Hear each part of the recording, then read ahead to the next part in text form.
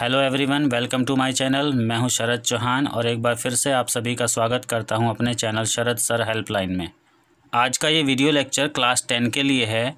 आप जानते हैं क्लास 10 के NCERT मैथ्स के सॉल्यूशन की सीरीज़ में हम एक्सरसाइज 2.3 को कंटिन्यू कर रहे हैं और 2.3 की फर्स्ट क्लास में हमने देखा क्वेश्चन नंबर 1 और 2 में किस तरह से लॉन्ग डिवीज़न किया जाता है और लॉन्ग डिवीज़न की हेल्प से हम क्वोशंट और रिमाइंडर को फाइंड करते हैं।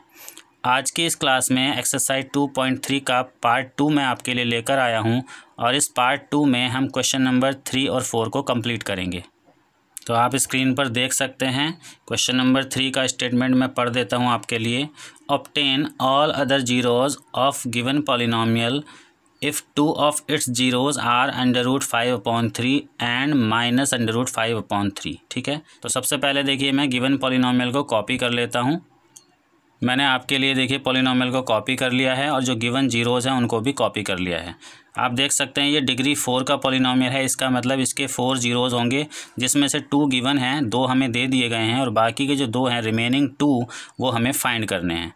तो सबसे पहले देखिए ये जो पॉलिनोमियल है ये तो हुआ आपका डिविडेंड, ये तो आपके लिए डिविडेंड है और डिवीज़र आपको तैयार करना होगा इन 2 जीरोज़ की हेल्प से। मैं आपको बता देता हूँ, x minus alpha into x minus beta. इस तरह से आप पॉलिनोमियल तैयार कर सकते हैं। आप जानते भी हैं इस एक्सप्रेशन को आप चाहें तो ऐसे भी लिख सकते हैं। मैंने पहले की क्लास में आपको बताया हुआ है x² minus alpha plus beta into x plus alpha beta.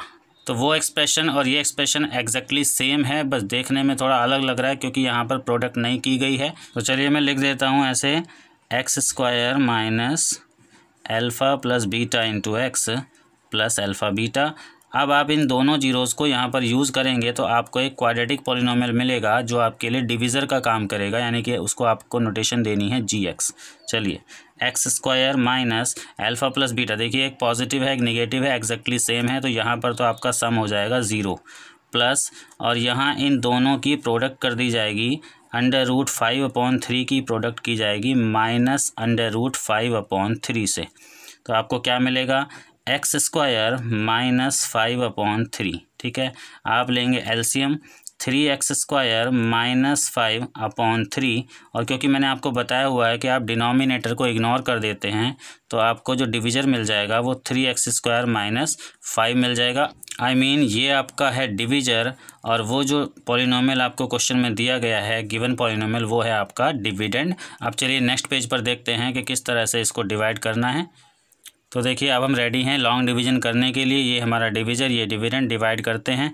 First term को फर्स्ट टर्म से टैली कराना होता है और टैली कराने के लिए आपको देखिए 3x² को अगर 3x⁴ बनाना है तो आपको रिक्वायरमेंट होगी x² की।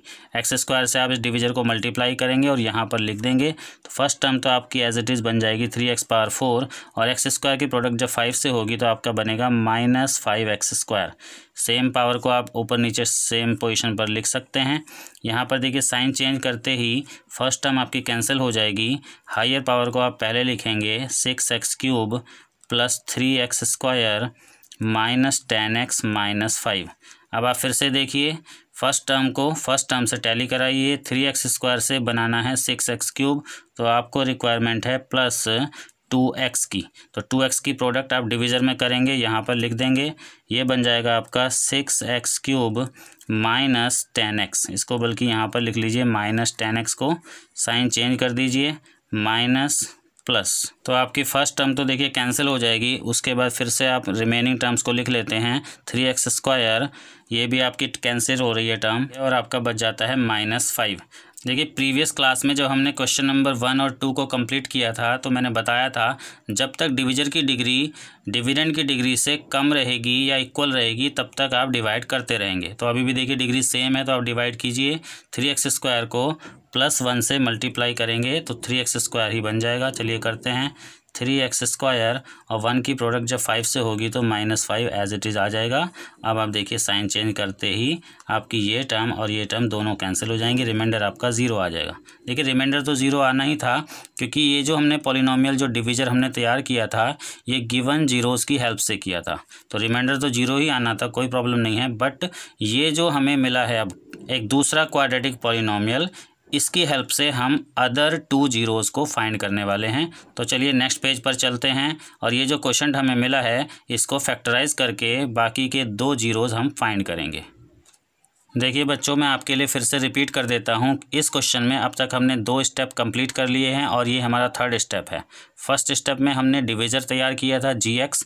सेकंड स्टेप में हमने डिविज़र से यानी कि gx से गिवन पॉलिनोमियल px को डिवाइड किया लॉन्ग डिवीजन के थ्रू। और अब ये होगा 3rd स्टेप, जिसमें हम क्या करेंगे, जो क्वेश्चन हमें मिला है लॉन्ग डिवीजन की हेल्प से उस क्वेश्चन को फैक्टराइज करेंगे और फैक्टराइज करके हमें 2 जीरोज़ मिल जाएंगे। ठीक है, चलिए फैक्टराइज करते हैं। इसको स्प्लिटिंग मेथड से फैक्टराइज कर लीजिए। 1 के ऐसे फैक्टर कीजिए जिनका सम 2 हो जाए, तो ये हो जाएंगे 1 + 1 इंटू एक्स प्लस 1। अब आप प्रोडक्ट कर देंगे x की, तो आपको मिलेगा x² + x प्लस 1। यहाँ से आप दोनों में से x कॉमन ले लेंगे तो आपको मिलेगा x इंटू एक्स प्लस 1। यहाँ से एटलीस्ट 1 को कॉमन ले लीजिए, x प्लस 1, तो आपके दोनों फैक्टर्स ही सेम आ जाएंगे, x plus 1 into x plus 1। ठीक है, अब आप पोर्शन बना लेंगे, x plus 1 equal to 0। Other side में भी सेम ही रहेगा, x plus 1 equal to 0, x will be equal to -1 and in other side x will also be equal to -1। तो आपने देखा इस क्वेश्चन में हमें 2 जीरोज़ ऑलरेडी गिवन थे, एक था √5/3 और एक था -√5/3, और बाकी के 2 जीरोज़ हमने फाइंड कर लिए हैं क्योंकि गिवन पॉलिनोमियल 4 डिग्री का था, जिसका मतलब है कि गिवन पॉलिनोमियल के 4 जीरोज़ हैं और बचे हुए 2 जीरोज़ हमने फाइंड कर लिए हैं जो कि दोनों ही सेम आए हैं, -1 एंड -1। चलिए अब मैं आपके लिए क्वेश्चन नंबर 4 का स्टेटमेंट पढ़ता हूँ। क्या लिखा है? On dividing the given polynomial by a polynomial gx, the quotient and remainder were x minus 2 and minus 2x plus 4 respectively. Find gx. तो आप देख सकते हैं इस क्वेश्चन में हमें px गिवन है, qx गिवन है, rx गिवन है, मतलब डिविडेंड, क्वोशेंट एंड रिमाइंडर, और हमें डिविजर फाइंड करना है। इट मीन्स gx की वैल्यू हमें फाइंड करनी है। तो देखिए क्वेश्चन को मैंने कॉपी कर लिया है। Given polynomial px, given quotient qx, given reminder rx, और जो gx है यानी कि डिवीजर वो हमें फाइंड करना है। इसके लिए हमें देखिए रिक्वायरमेंट होगी डिवीजन एल्गोरिदम की। डिवीजन एल्गोरिदम के अकॉर्डिंग क्या होता है, px is equal to gx into qx plus rx। इसको फुल फॉर्म में अगर मैं पढ़ के बताऊं तो ये है dividend equal to divisor into quotient plus remainder. ठीक है, इसको कहते हैं डिवीजन एल्गोरिदम, और इसी को आगे प्रोसीड करके हम इस क्वेश्चन को कंप्लीट करने वाले हैं। तो चलिए देखिए, जहाँ पर px लिखा है, px की वैल्यू यहाँ पर रिप्लेस कर देते हैं, x³ minus 3x² plus x plus 2 equal to gx तो हमें फाइंड करना है, ये अभी हमारे लिए अननोन है, इंटू qx है हमारा x माइनस 2 प्लस rx यानी कि रिमाइंडर है हमारा -2x प्लस 4।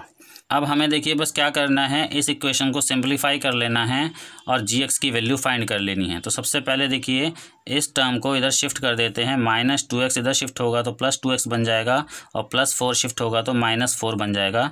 तो आपको मिलेगा x³ minus 3x² plus 3x minus 2, ये बन जाएगा, और राइट साइड में gx इंटू एक्स माइनस 2।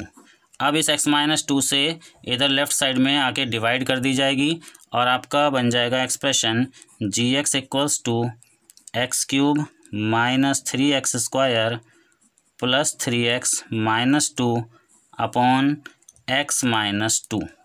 इसके बाद आपको क्या करना होगा, इस x माइनस 2 से इस न्यूमरेटर को डिवाइड करना होगा लॉन्ग डिवीजन की हेल्प से। तो चलते हैं नेक्स्ट पेज पर, देखते हैं किस तरह से हम लॉन्ग डिवीजन की हेल्प से gx की वैल्यू फाइंड करेंगे। ये देखिए मैंने आपके लिए इसको कॉपी कर लिया है। चलिए डिवाइड करते हैं। x से x³ बनाने के लिए आपको x² की रिक्वायरमेंट होगी। x² से इस डिवीजर को आप मल्टीप्लाई करके यहाँ पर लिख देंगे, ये मिल जाएगा x³ माइनस 2x²। आपको साइन चेंज करने होंगे, माइनस प्लस, यहाँ ये टर्म्स कैंसिल हो जाएंगी, ये आपका बन जाएगा -x², ये रिजल्टेंट आएगा इन दोनों का, प्लस 3x माइनस 2 को एज इट इज़ कॉपी कर लिया जाएगा। x से माइनस एक्स स्क्वायर बनाना चाहते हैं तो माइनस एक्स से प्रोडक्ट की जाएगी, कर दीजिए माइनस एक्स स्क्वायर और माइनस एक्स माइनस टू की प्रोडक्ट होगी तो बन जाएगा प्लस 2x। साइन चेंज कर दीजिए, पॉजिटिव निगेटिव ये कैंसिल हो जाएंगे, यहाँ पर आपको मिलेगा x माइनस 2। अब आप देखिए x से x ही बनाना हो तो प्लस 1 से प्रोडक्ट करनी होगी और 1 से प्रोडक्ट करके आपको मिलेगा x माइनस 2। साइन चेंज करते ही दोनों टर्म्स कैंसिल हो जाएंगी, remainder will be equal to 0। और इस तरह से आपको ये मिल जाता है आपका रिक्वायर्ड डिविजर। यही आपका रिजल्ट है, आप नीचे लिख सकते हैं gx is equal to x square minus x plus 1। यही आपका आंसर है। इसके बाद अगर देखिए हम क्वेश्चन नंबर 5 की बात करते हैं तो क्वेश्चन नंबर 5 का कोई फिक्स आंसर नहीं है, उसमें एग्जांपल्स देने के लिए कहा गया है और आप कोई भी एग्जांपल्स उसमें लिख सकते हैं। तो आप क्वेश्चन नंबर 5 को अपने आप हैंडल कर लीजिएगा, देख लीजिएगा जो भी एग्जांपल्स उस क्वेश्चन में दी गई कंडीशन को सेटिस्फाई करते हैं, आप कोई भी एग्जाम्पल उठाकर उस क्वेश्चन के आंसर में लिख सकते हैं। ठीक है, तो देखिए बच्चों, इस तरह से आज हमारी एक्सरसाइज 2.3 कंप्लीट हो जाती है। आप बस इसी तरह से मेहनत करते रहिए और मेरे साथ बने रहिए। क्लास 10 के जिन बच्चों ने अभी तक चैनल को सब्सक्राइब नहीं किया है, जल्दी से चैनल को सब्सक्राइब कर लीजिए, बेल आइकन को प्रेस कर लीजिए। चलिए मिलते हैं नेक्स्ट क्लास में, तब तक के लिए स्वस्थ रहिए, मस्त रहिए। Thank you so much, C you again.